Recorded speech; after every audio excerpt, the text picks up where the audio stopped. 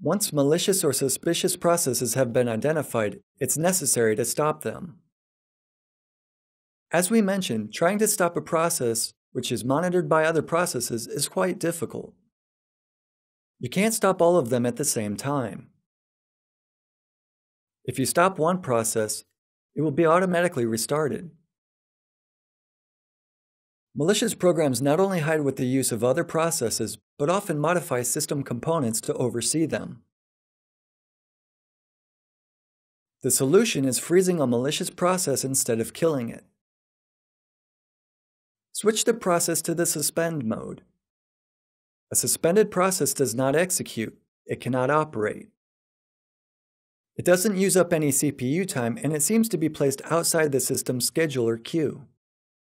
A suspended process is still, however, marked as running, so it won't be relaunched by other processes. If all associated controlling processes are suspended, you'll be able to terminate them one by one.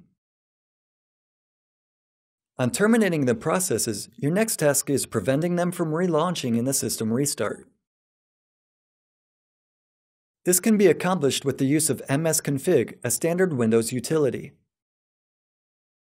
If you believe msconfig, the number of automatic startup processes is very small. The reality, however, is that several hundred applications and processes are run. Hundreds of locations are checked. That's why we'll rather use another program. Autoruns is a component of sysinternal suite. After you make sure a malicious program can't relaunch, you need to physically remove it from the computer. Removing a program can be more complicated than it seems. If some other process maintains an open handle to a file, making the system unable to delete the file, this can be a problem. To identify a parent process, we'll again resort to Process Explorer, or a third component of sysinternal suite, Process Monitor. With this utility, stopping an entire process won't be necessary. It'd be enough to terminate a handle to an open file in the process. If it fails, you can also attempt to remove the file at system reboot. We'll schedule the removal, but the operation will be executed very early on during the launch of the operating system. This will occur ahead of any other process capable of blocking the removal. To accomplish this, we can use a fourth tool that is a component of this sysinternal suite, MoveFile. Let's discover this procedure step by step in practice.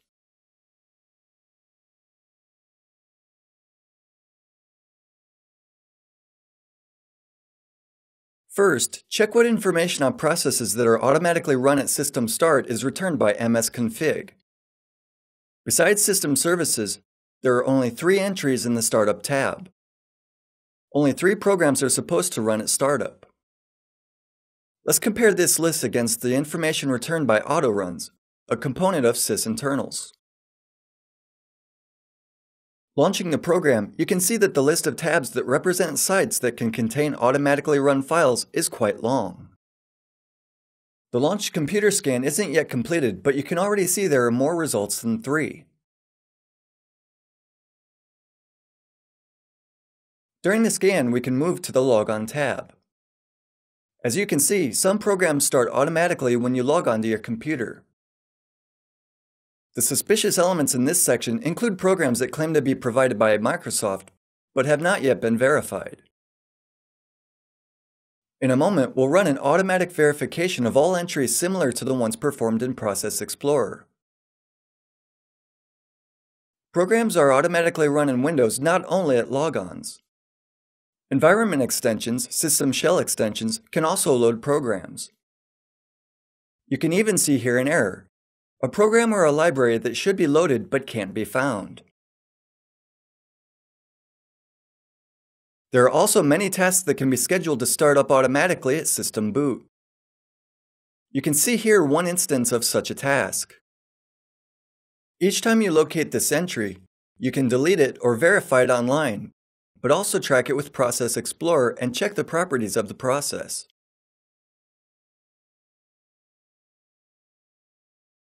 As far as registry keys are concerned, you can jump directly to the place in the registry where the entry is found.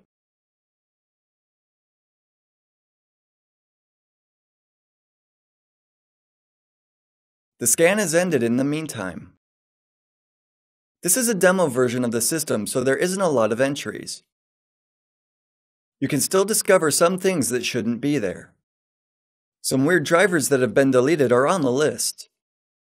The entries are not found. You should either delete the entries or verify them in some other way. Since the displayed list is quite long, it's useful that the application implements a way to filter results and compare save entries with an updated list. Filtering can be set to hide Windows entries. This is the default option. You can also hide Microsoft entries. By checking the second option from the top, you can hide all Microsoft results that have been verified through the use of digital signature. Unchecking the options will automatically expand the list of startup files. The programs you saw before should be paid close attention. These processes or programs can be suspicious. We'll also show how you can remove a file that can't be deleted in a standard manner without the use of move file. This is an excuse to showcase another helpful tool, Process Monitor. Process Monitor captures in real time the activity of all or of selected processes. As you can see, Explorer EXE performs some operations on the registry.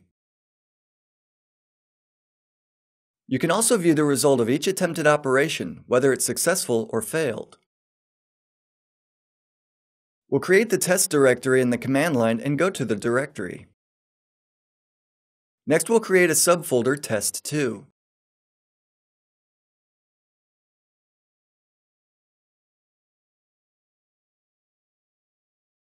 Now let's locate the sequence of operations executed by our program.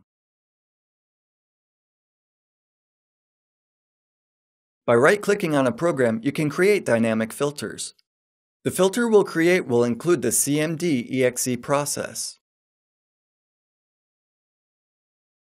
The list of actions that are visible in the main window includes only the operations executed by our process.